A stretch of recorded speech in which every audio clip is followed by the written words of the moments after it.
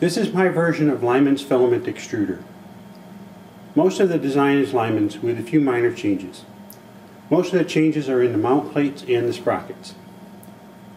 All of my sheet steel pieces are laser cut, which includes the mounts, thrust plate, and also the sprockets. The only 3D printed part is the hopper. The temperature controller reads a thermistor and signals to turn on the heat band as needed based on the temperature reading and temperature setting. This view shows the custom sprockets. I didn't like the idea of using plastic sprockets, printed or otherwise, and I wasn't happy with the bicycle sprockets that I had found. I designed my own for the project and had them laser cut from steel, just like the mounting brackets.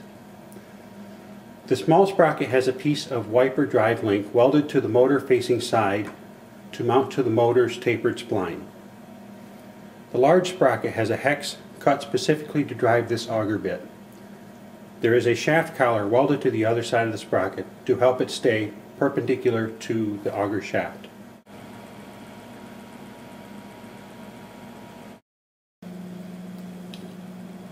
The back panel arrangement is slightly different than the standard design in that I used a metal enclosed DC power converter instead of a laptop power supply.